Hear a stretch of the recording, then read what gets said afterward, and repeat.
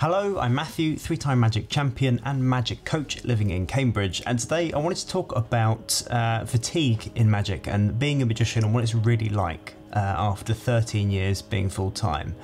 I just got back from a booking today actually, and I was thinking about this on the drive home, and I put a post up on Instagram, and I thought I'd talk about it on here as well because it's really important, I think, for either for other magicians to hear this, or just for people that are aspiring to be full-time, what it's kind of like at times.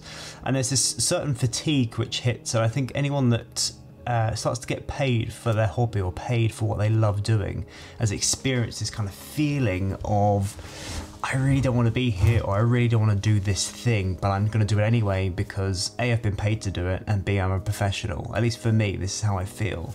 And I'll always love my job, but there are definitely times where I fall in and out of love with magic. And recently I've just noticed myself sort of getting closer and closer to the time of performing, and it's the excitement isn't kicking in until much later on. So before, like, go back 13 years, it'd be the day before, I'd be excited about the booking, you know, then the day of, getting ready, driving to the booking, then performing. And then recently it's been kind of my experience has been the day before going, I've got to go to work tomorrow, like I'd much rather be working on other stuff, and then driving to the gig, kind of like, okay, I'm driving to the gig, and there's this kind of like turnover point where I'm about, I don't know, 15 minutes away from the gig, and I start getting excited about, oh, what all the people are going to be like, I wonder if it's going to be good, I wonder, you know, what the energy is going to be like, etc. And so I'm sort of getting closer and closer to the point of performing, and I know that when I start to hate performing, when I'm in the moment performing a piece of magic and hating it, that's when I need to get out of the game. I'm not at that point yet, and I hope I never get to that point. But it raised a question in my mind, which was, you know, what happens when that happens, and why would that have happened?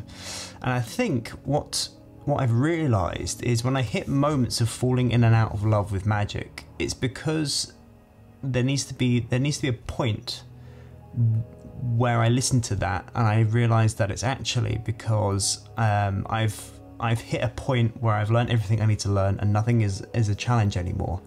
And it's a signal for me to go, okay, I need some growth, I need something new to come in. And so recently, my repertoire has just been, it's been the same repertoire for quite a while now. I occasionally put a new thing in every now and again, but the core of my repertoire, the things that I do at a booking, it's been the same for a very long time, and it's very difficult to put new things in because A, I know my material inside out, I've selected it really well, the stuff I do is incredibly strong, it goes down really well with audiences every single time. So to put something new in is almost like taking a risk. It's like having, you know, your children that you've brought up, these pieces that you know are going to work in certain ways for certain people in certain scenarios. I know how to change the wording, I know all of the jokes, I know everything that goes with them. I can take them in, you know, hundreds of different directions. To then suddenly put something new in that I know nothing about, it's quite a daunting idea. It's quite scary. And I think part of that is because I'm scared of not being as good as I know I can be to a fresh audience, which, saying that out loud sounds ridiculous because anybody that's seen me for the first time knows nothing about my history, knows nothing about how good I could be. So really it's kind of nonsensical. I'm really in competition with myself, and I'm getting in my own way. And so I need to remember that.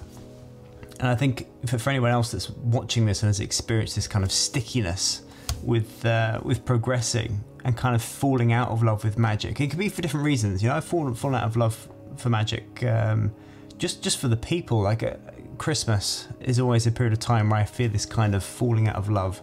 You're doing 15 gigs in a month or however many gigs. It's a busy time, back-to-back bookings.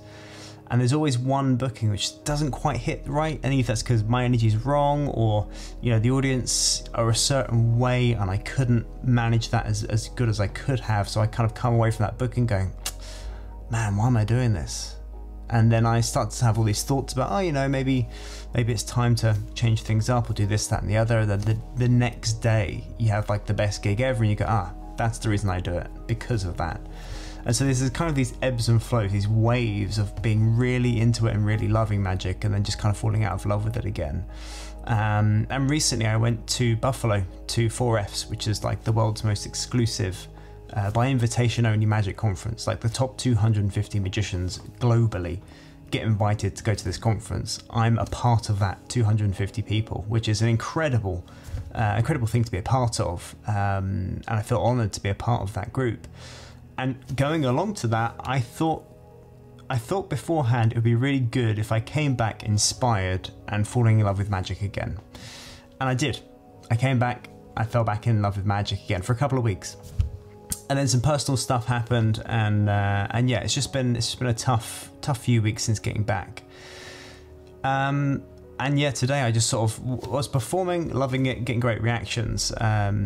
But I know within my heart I need to change my repertoire and spice things up a bit and put some new stuff in. And so I think what I've learned from all of this, what the takeaway from filming this video for me is to recognize that in these moments where it doesn't feel quite right, or something doesn't feel like it's not really giving me that hit of dopamine, and I know I'm not doing my best, it's a sign for me to go, okay, I need a challenge. This is a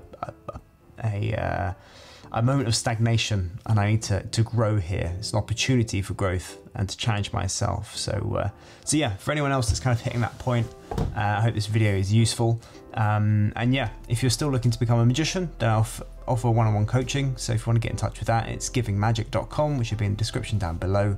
And yeah, I'll see you in the next one, guys, in a bit.